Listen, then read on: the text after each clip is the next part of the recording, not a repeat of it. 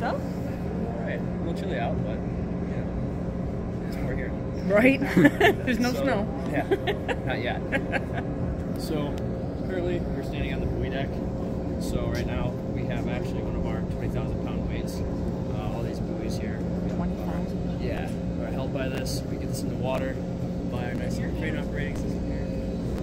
We have box line, lead line, this, rudder line, attach it to slings. And we lift it, there's only like a 2,000 pound stabilize. So it won't actually. So what's the weight for? So that's just to keep the buoy in place. Oh, okay. Yeah, the Great Lakes have natural current. Yeah, yeah. 20,000 pounds of counting thing.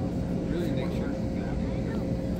So when you lift this from that low and you get it over here, that old ship really tilts. Yeah. It does. I can take it kind of before. Oh, yeah.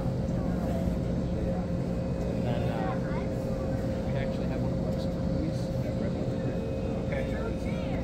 We're a 225-foot buoy tender. We're a Juniper class cutter. There's 16 other cutters like us throughout the Coast Guard. We're one of 8 other boats in the lakes. The Hollyhock's going to be leaving this summer after being here for 20 years. That's one reason we're doing this tour right now. It showed up here and was commissioned in 2003, built in Wisconsin, and been here its entire time. It's only left the Great Lakes one time, and that was when we went on a patrol to the Atlantic Ocean 2 years ago in response for hurricanes. So when the Hollyhock leaves, it's going to go into what we call a dry dock period. The boat's going to get completely retrofitted and repaired, updated and modernized. The boats have a 20-year shelf life. After it's gone through that midlife process, it's going to go to Honolulu, Hawaii. That'll be its new home port. The Coast Guard cutter Sequoia will be coming here from Guam. It'll do the exact same process we are. Right now it's actually stuck in Hawaii, undergoing some repairs to get to dry dock in Baltimore. Our accompaniment is 48 personnel. We have 7 officers and 41 enlisted, male and female crew. While we're underway, we do live on the boat. There are racks from anywhere from 6-man berthing up to 1-man berthing, and the captain has his own stateroom for obvious reasons, right? So our, like Stephen Newton was saying, our main job is ATON, which is setting buoys, and you look right out there, you can see a buoy sitting out there. We do that using a couple different tools. So we have our crane, which is capable of lifting 40,000 pounds, our in-haul winch, which is capable of 16,500 pounds lifting capacity, and then our 4, if you look on the 4 corners, we have our cross decks. Those are about 10,000 pounds each, and we mainly use those to kind of shift some stuff around the deck and to make sure that the buoys aren't swinging out too far when we lift them up out of the water. Typical evolution, we lift the buoy out of the water, we bring it onto the deck, we use some gripe chains to secure it to the deck, so that way we can move about it safely and not worry about it rolling or anything, because these buoys can weigh upwards of 8,000 pounds. So when we get it set on the deck, we secure it down, we'll break the buoy from the chain, and we call them break the buoy. We'll hook it up to this in-haul here, we'll use this in-haul. You see the smaller chain, that's what's actually installed on the in-haul winch. That big chain is what we use to put it down to the bottom. So a shot of that big chain is 90 feet of chain, and that's about our average set, about 90 feet. You can go anywhere from 60 feet upwards all the way to 130 feet is, I think, one of our deepest buoys. The deepest buoy I've ever set was a NOAA buoy. We did it in Lake Superior.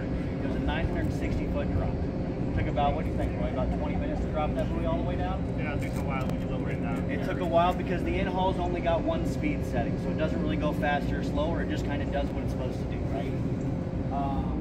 So our secondary mission is going to be ice breaking. We are an ice-capable vessel. We're not great at it, but we can do it.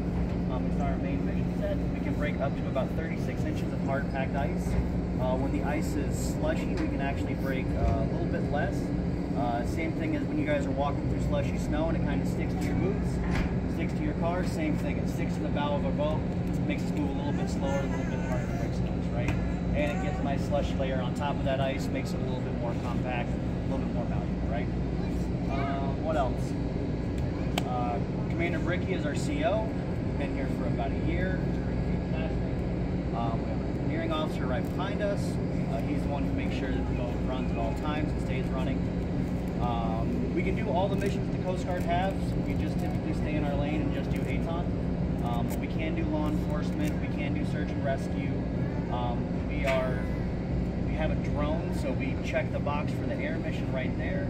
So we can pretty much do anything that we need to. A couple questions I've gotten in the past are how big is Canadian migrants? Are they a problem? They're not a problem. The Canadians like Canada more than they like the U.S. It's pretty easy for them to get across, right? So, yep. So, if there are any questions? No? Yeah. What's up, sir? Do you have, is it an apprenticeship program? I know the other Coast Guard station, they have sort of cadets who come on, and as they're selecting what spec they want to do, Okay. So the question was, do we have an apprenticeship program? Kind of. So every year we'll get academy students.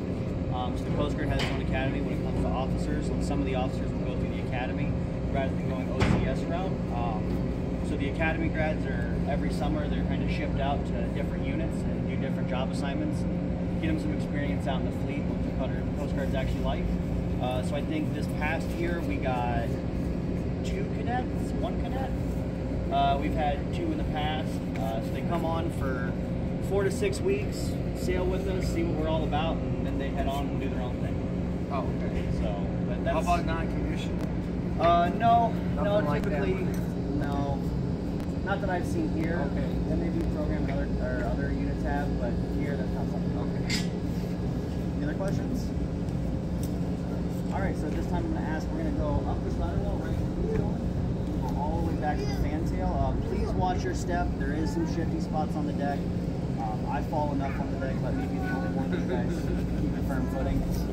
Rule of thumb is 1 hand for you, 1 hand for the boat as you're heading up the ladder well, okay? And with kids, take as much time as you need. I'm gonna be here all day long. Yeah, I'll be here all day long. So no rush at all, okay? So if we just head right up here, and Mr. Smith is heading that way, that's that way.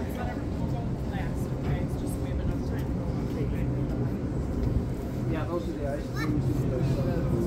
Here, if you want to follow me,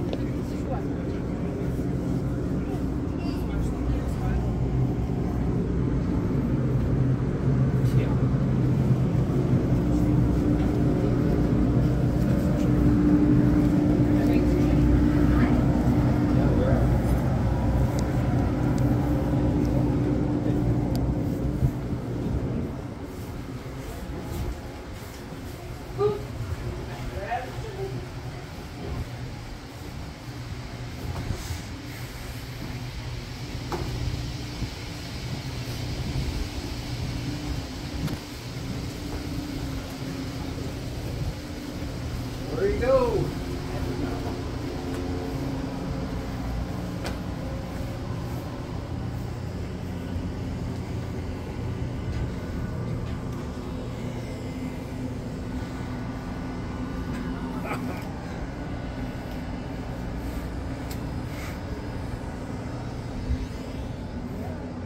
I think that's right. Figure out how to do it.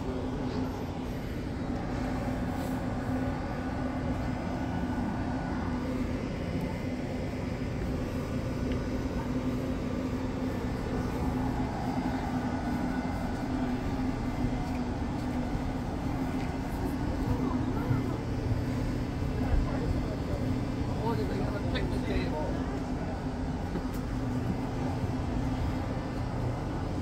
Fantail.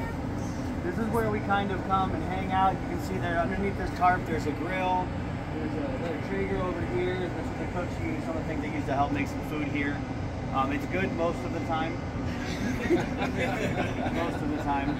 We've got 3 cooks on board, 1 CS1 and 2 thirds, kind of apprenticing under him and figuring out how to cook in the Coast Guard. A little bit different than just cooking for yourself. Anytime they're cooking from anywhere from 4 people, 4 portions up to 40, 50 portions. So we're underway, we do lunch, dinner, breakfast, and then we also do what's called mid-rats. So if you have a late watch, let's say like a 12 to 4 watch, you don't have to be up until 10 o'clock, so you don't eat breakfast. So the way the Coast Guard makes sure you get an extra meal is they serve mid-rats. So they can be anywhere. I've had poke bowls, nachos, corn dogs. it's fried and greasy, it's probably served for mid-rats. And you can get that at any time. No, not any time. They typically they do it from about 10:30 to 11:30 because the watches shift. Yeah, at night. So the watches shift. Because if you have watch from 12 to 4, your watch starts at 11:30. And you're supposed to be ready at 11:50, right? Just to make sure nobody's late for their watch. All right, so right up above this shoulder is our 8-ton boat. So that's the boat we're going to take out. Not everything, every buoy we work needs to be pulled out of the water. Some of them need to just have their lights checked. Some of them need to just have a serial number checked or be position checked. So we can use a small boat for that. Some of the advantages of doing that is that the cutter can actually continue moving on down the river or wherever we're working to the next aid. It typically takes us anywhere from 20 to 40 minutes to work one buoy. 20 minutes on the low end once the crew is seasoned and qualified and experienced. 40 minutes when people are just starting out, right? We only do it twice a year, so there's a little bit of rust sets in between doing buoys. But we can go ahead and shoot down the river, work a couple more aids, and then the cutter can continue along. It basically allows us to multiply our workforce. So that's what that boat's primary mission is. The boat over here is our cutter boat large. That's the boat that we're going to use to do search and rescue missions, our training, any sort of SAR response, any sort of law enforcement. That's the boat that we're going to use. It typically takes us, we train anywhere from 5 to 7 minutes from the time we get the call to the time that that boat's in the water, engines are going, and we're shooting off. So it's pretty quick, but we want to be careful because there is inherent risk when you're taking a boat and lowering it 20, 30 feet into the water. So it's not always a calm sea state like it is now. Sometimes we have more up to 4 foot of sea state when we're dropping this boat in the water before it really just becomes not, reasonable and too risky to do. So that's right at that white building or white room is our incinerator room. So when the Coast Guard built this boat, we had to have a way to get rid of our trash because some of these boats are underway for upwards of 6 to 8 weeks. And that's without pulling into any ports. So the Coast Guard said we'll do an incinerator room. We used to actually burn all of our trash. Now, since laws have changed and regulations have changed, so we no longer do that. So that's one of the things that's going to be retrofitted during the midlife period. That's going to be coming out. Are there any more questions? How many people can evaluate the search and rescue? So it really depends. It's got it can hold up to 10 people, but typically we only take 2 to 3 people out at a time. So a coxswain, the person who drives the boat, a crewman, and then an engineer. So I hold the crewman and engineer service. So I'm pretty much always on the boat, which is a blessing and a curse all at the same time when we're trying to sleep. But we do what we have to get the mission. Hopefully we're getting more people in here and we're getting more people trained. Coast Guard's only got 44,000 people, so everybody has one specific job. My job is an MK, I'm an engineer. So I work on the engines, I work on the generators, I work on AC systems, potable water, galley, making sure all that equipment runs. Pretty much anything other than the boat driving falls under my purview and my responsibility. But I also hold calls as a rigger, so I work on the 8-ton deck. I hold calls as a small boat engineer, small boat crewman, and several other calls. Import EOW, underway EOW, which is where I engineer the watch, which is I'm basically responsible today for the entire boat and any malfunctions that may happen on it. I'm the one who has to respond first. And so everybody has different qualifications and has to be, kind of jacks of all trades because of our limited numbers. And then after that, we're really going to focus on getting everything off of the boat and basically stripping it down to the bare minimum sailing requirements. That way we can make the journey to Baltimore. So this is just kind of a good time when we have, a little bit of downtime to do this. Yeah.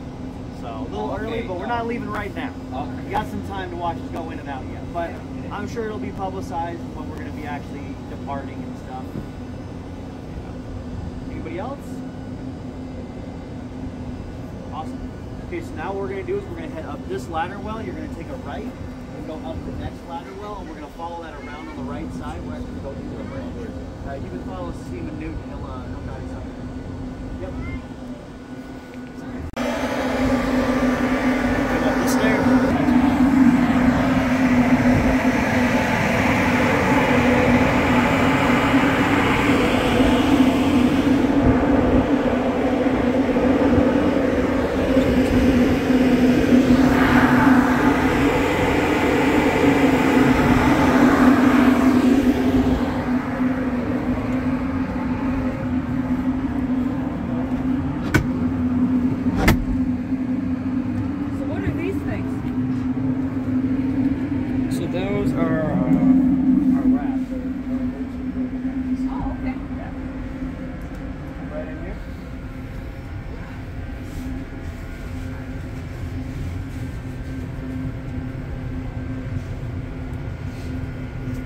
got a lot of equipment.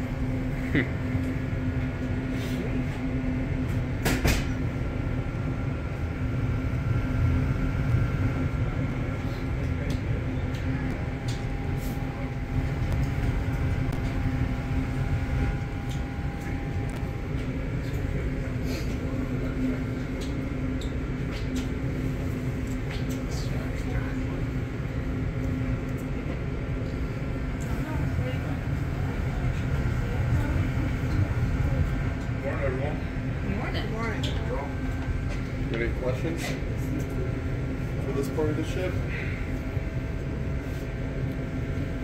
Anything? You've got people that control everything in here at one time? Yeah, so when we're underway, there's continuously someone up here driving, someone working the helm, and then a couple other various people. I'm an engineer, so I don't really know the ins and outs of what goes on over here. So what do you do with your job? I'm an electrician's mate. Okay. So I'm an engineer, and then anything electronically breaks or I take care of. Sweet. Sure. I'm gonna leave you guys with the EM3 Bertrand. I'm a petty officer, 3rd class. Doing you guys do that for up here? This is kind of like our main control center. We have a personal home, and this is also like the watchroom zone. We have our 2 watchstanders here, and kind of just make sure no alarms, bells, whistles sound off. That anything could potentially be wrong with the boat. So last thing we need is casualties while we're still attached to the dock. But yeah, basically while we're underway, we do home watch. So basically that's what I would do, but I still need to get more qualifications to be able to do it by myself. So I'm a break-in. So I'll be up there with the other watchstanders to help. And basically what I'm doing is I'm listening for the lookout to give me direction and turning the boat to where it needs to go so that we don't really hit anything. Also, we have our sound-powered phone mechanisms up here. Right here. This is in case if there were to be, a fire or an electrical casualty in the boat where we cannot really use any electricity. We use these. These are all throughout the boat in our various different engineering spaces. And it's older technology, so it doesn't really rely on power. It's just more echoing sound. It's actually technology. And then we have this equipment to channels. Not really channels, but cuts off where sound can come from. So when we're out on the lakes driving the ship, they control it from here. But whenever we are doing mooring evolutions, pulling in or pulling out of ports or docks, so for this side, since we're moored up on the port side of the ship, they will control it from the port console. If it was vice versa, then they can also steer the ship from that starboard console right over there. Just to be able, for the person driving the ship to have a better view, safety-wise, make sure they don't hit anything, better control. Yeah, that's about it. Just a lot of bells and whistles and buttons up here. Yeah. But you gotta know which buttons you're pushing. Yeah. It could be really bad. You wouldn't want me up here. How many stations does it take then to maneuver the boat? I mean, you have a person stationed here and over on the other side, or is it all from that panel right there? It just depends on which side we're mooring up. So, like if we're where you're at, starboard side, we would use that console, and then that person will come in and use all that stuff over there. It only takes one console at a time, and from here they can shift controls to either that side, or shift controls to that side, or shift it back to the center. Okay. Just depending on the task I have. How fast can you go? Not very fast. Not I believe 12 knots was 12, 14 is pushing 14.6. 14.6, so not very fast. She's a slow girl. So when you get into the Coast Guard, you must have your basic training and introduction, and then like your electronics. You must go to a lot of tech school. Yep, so after you get out of boot camp, they'll send you to your first unit. It'll be a non-rate. That's when you just break in your basic either deck seamanship, or you're a fireman, you break in under engineering. And then after that, it's up to the individual to choose if they want to do what rate they want to go. So if they become a fireman as a non-rate, that doesn't lock them into engineering for their whole career. They can become a bosun's mate, or operations specialist, or cook. So after that, you go to your A school, they teach you rate, and then once you're rated, you assign to another unit, and from there, you can be assigned and go to various other tech schools to receive further training in your rate. So for your electronics, how long schooling was that? 5 months. Okay. Yeah. And you must get then schooling on all kinds of different systems. The school's pretty basic. It covers mostly things that you would find at units across the country. Okay. So it's it doesn't really dive into all these various other components and everything. Yeah, it's a pretty broad spectrum training, just to give you a better understanding. And that's with everything. They teach you the basics, and then once you go to the unit is when you master your craft of whatever unit you're at. That's basically it. So they teach you the basics, and then basically hands-on learning from there. Okay.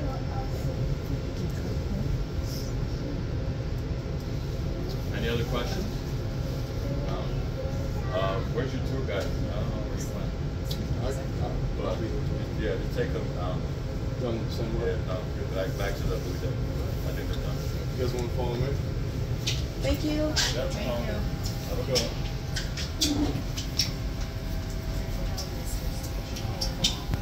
Oh, we are? Okay.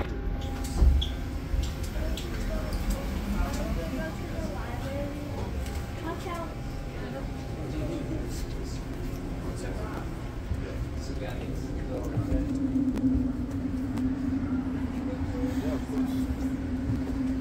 So that's their life rafts.